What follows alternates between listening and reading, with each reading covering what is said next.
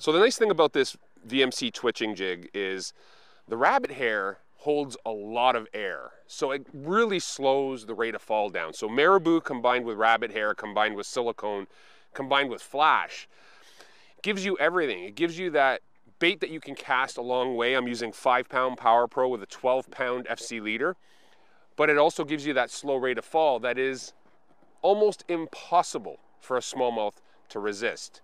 Now, working a bait like this is pretty basic. You want to cast it out as far as you can, and that's why I've got a 7'5" medium light rod. That's why I'm running 5-pound braid on a 2,000 size or a 3,000 size spinning reel. Working the bait is a pop, pop, and you reel when you pop, pop, pop, and reel. And what you're doing is when you pause, you're letting that bait fall. Pop, pop, and let it fall.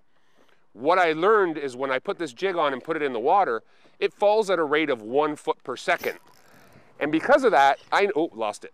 I know how long it'll take that bait to get to the bottom in 6 seconds. I know when I double pump it, it's coming halfway up the water column, so I wait 3 seconds in between pumps. It's a very simple system.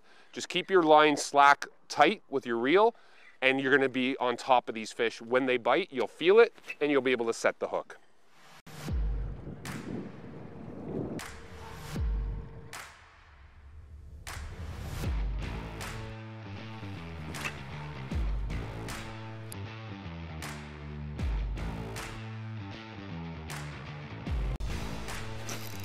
Yeah, they're still here. That's a good one. Oh, yeah. Oh. Oh. Look at that thing.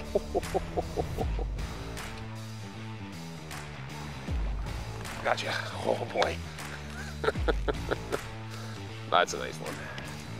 Getting better.